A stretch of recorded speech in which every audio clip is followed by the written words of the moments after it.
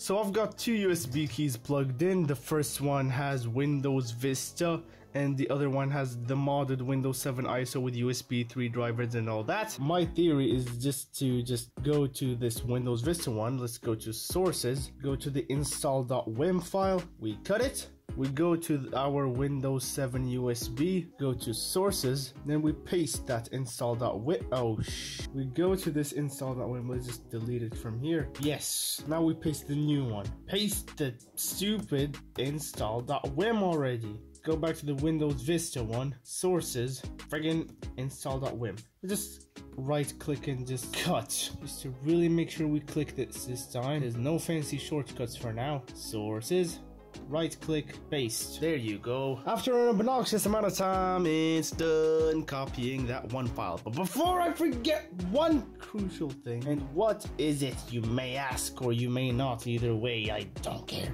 Anyways, so you go to your ISO collection and get our infamous acpi.sys file. What do we do with it? We copy it. What do we do with that copy? We paste it to the root of the USB, UP.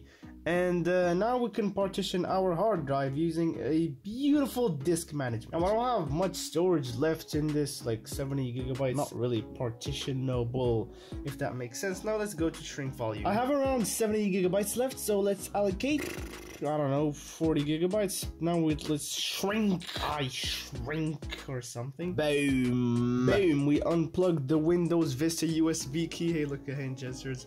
And now we've got our Windows 7 Windows 7, it's actually now Windows Vista. Does it have our acpi.sys file, just to make sure? Yes, it does. So now we can reboot this computer and hope for the best. I don't know why I chose to do this at 10 p.m, but sure. Spamming the F12 key to get to the boot manager. We go to generic flash disk, which will always be a trustworthy name. You see a Windows 10 logo, don't you worry, because this is based off the Windows 10 installer. If you haven't seen my installing Windows 7 on modern hardware video, I'm butchering the American accent. And again, I'm not gonna do a UEFI install because no thanks, that is too difficult. Oh no, Windows 7 background. Oh no, setup is starting. There you have your installer. Oh yeah, as expected, plug an external mouse.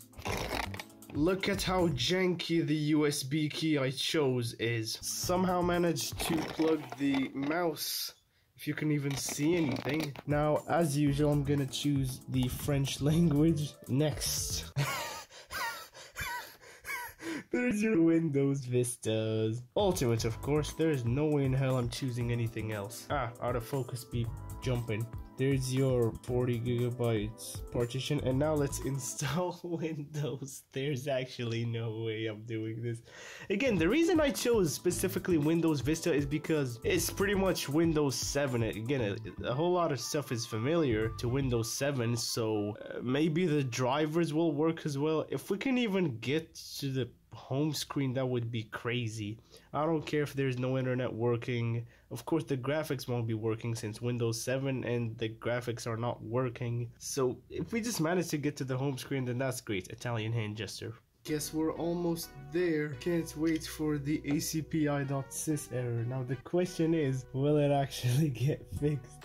Oh, Windows could not apply unattended settings. Any change is made to your computer won't be saved.